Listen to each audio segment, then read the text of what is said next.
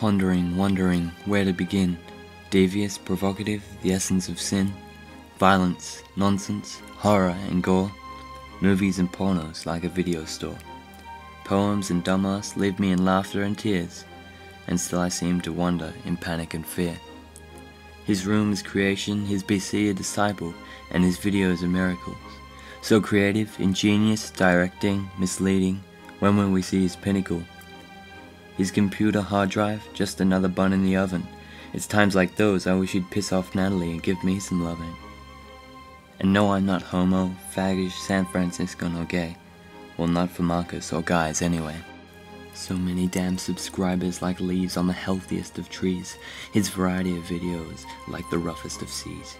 Like semen rubbing down a hard wooden deck. Oh geez, you've got a dirty mind like hickeys on my neck.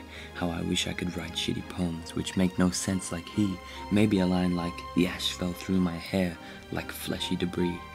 Now what am I thinking? Geez, I'm shit. I must make more time in writing this. Take time to commit. It's during this time in the poem where things turn more climatic, with the music, words, and Marcus dazed in a panic. So wish me well for these lines to come. Haha, that's funny, I just said come. Sure, his videos may get more subscribers like leaves on a tree, but what happens when I light the tree on fire, burn the earth, scorch every last patch, and then call me a liar? Watch him as he lets off atom bombs, killing every last insect, peacock, and sparrow, while I tremble next door with my bow and arrow. Through the darkness there must be a light, just turn on night vision and she'll be right. Then I realize I'm better than he, as my camera is better just down to that last KB. I'll film him saturating my sanity, lust and devotion, all for views, subscribers and nothing but pitch emotion.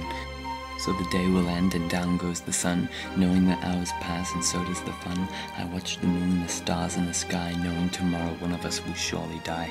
And when it ends we will be judged, holding our fingers together in an existing grudge. God will say, Marcus, mate, grab a Coke out of the fridge, while I eternally pace over my bridge.